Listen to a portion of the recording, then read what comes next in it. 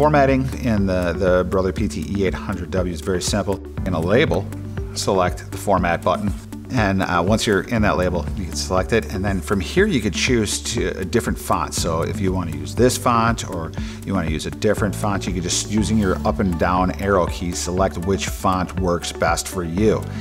Once you have that selected, you can go ahead and select that format button again, or use the left or right arrows and it'll move that over here.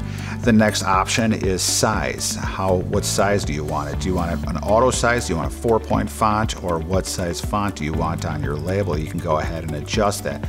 I'll move that back into auto here. The next one is width. How do you want your, how wide do you want the text to be?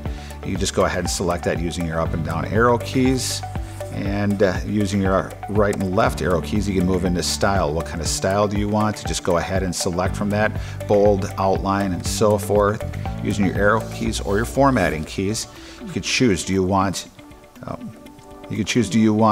a strike through, an underline, or do you just want to keep it off? Using your left and right arrow keys, you could choose if you want frames on or frames off. That's frames on. There are 99 different ways to use frames in this.